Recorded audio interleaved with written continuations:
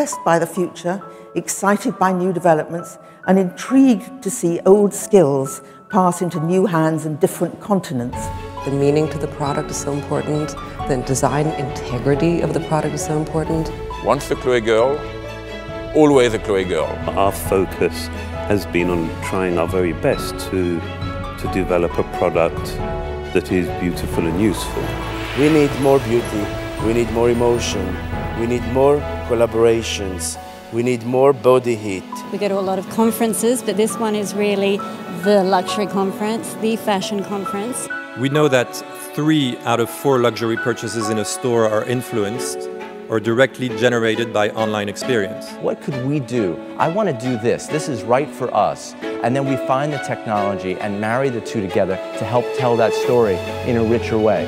Condé Nast's unique expertise about the world and about luxury is real, and this ability to network and to bring talented designer, business people, entrepreneur all together with a very open-minded and open spirit is a major plus.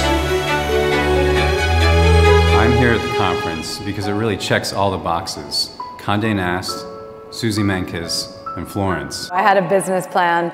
I had no business experience. I had never been a designer. So really, over the last 11 years, I've learned on the job. I think that is the secret of the story.